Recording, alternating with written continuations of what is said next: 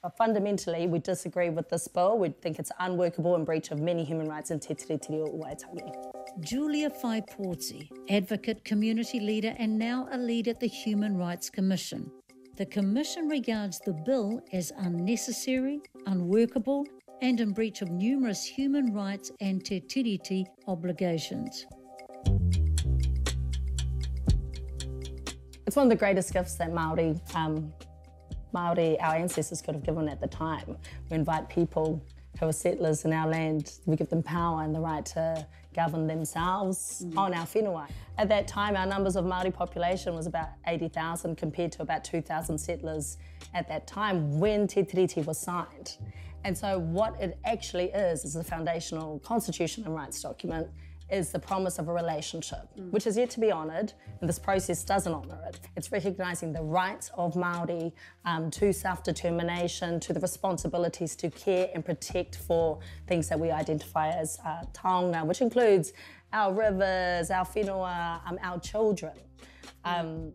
Recognising those rights do not take away rights from anyone else.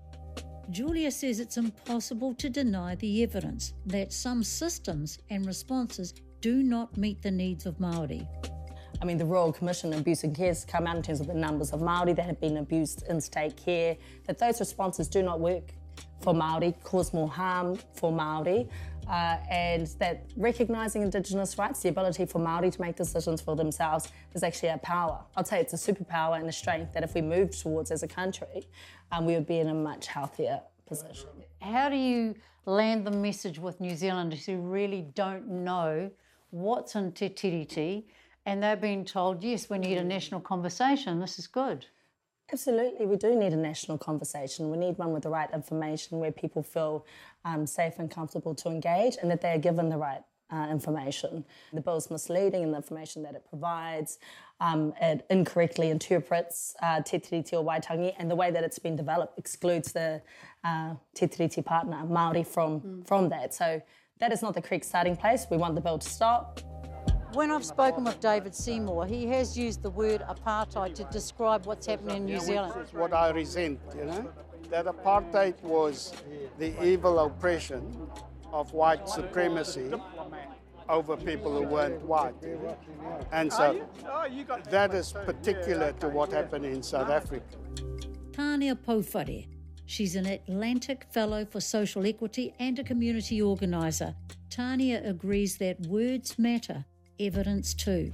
David Seymour frames himself, I guess, as a human rights activist. He's talking about equal rights. Now, what's wrong with that? No one would argue that people should be treated equally and fairly, right? And that's a different proposition to equity, because if we don't have equity in treating people as per what they need to become equals, then we can't realise that. I think the duplicitous nature of this bill is that it is offering a pretend justice. What inequality is actually being fixed? I would challenge anyone to come up with an example of how Te Tiriti is impacting their ability to live a good life, because quite frankly, it's a nonsense. The Bill of Rights and existing common law ensures that everyone is treated equally under the law. There's nothing substantive in the bill. Its job is to undermine the actual Te Tiriti, to draw a line under all the wrongdoings that have happened over the last 180 years and say, look, let's just all move on.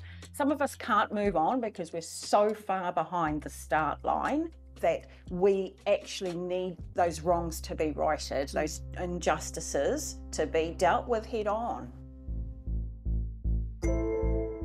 Dr. Elena Curtis is a public health physician, a champion of evidence-based interventions that she insists address both injustice and need head on.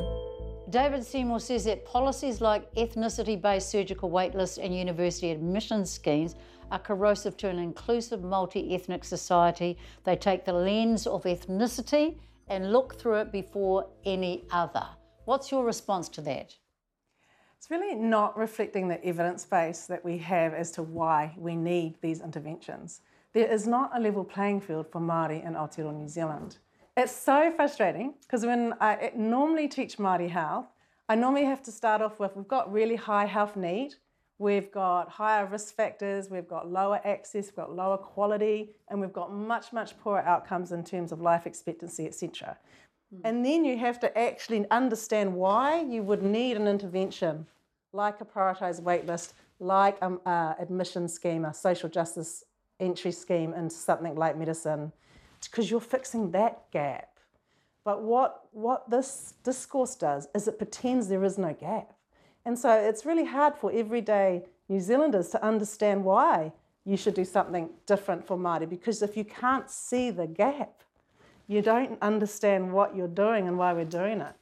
So really, it's about understanding where the gap is, what's caused the gap, and therefore what the solutions are for the gap. Cabinet issued a directive to create a colourblind public service that focuses solely on need. So, colourblind, that sounds good. No, it's not good, because ethnicity is the strongest marker of need. So to not use it is not just inappropriate to the evidence base, it's inefficient, it's wasteful of our resources, and that's bad for all New Zealanders. That's bad for all of Aotearoa New Zealand. We use public health population-based interventions all the time because it's appropriate. We don't screen males and females for breast cancer even though men get breast cancer. You know, we're doing these decisions and working out who to target, who's at most risk, and where to put our scarce resources.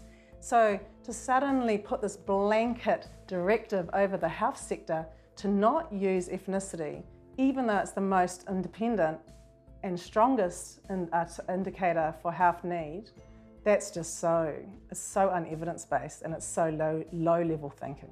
What's the impact on all New Zealanders if some of these special targeted strategies are taken away? Basically, we're going to see a widening of inequities, and that's going to result in packing out our hospitals, packing out our primary health care. This is going to have a flow-on effect for all of us.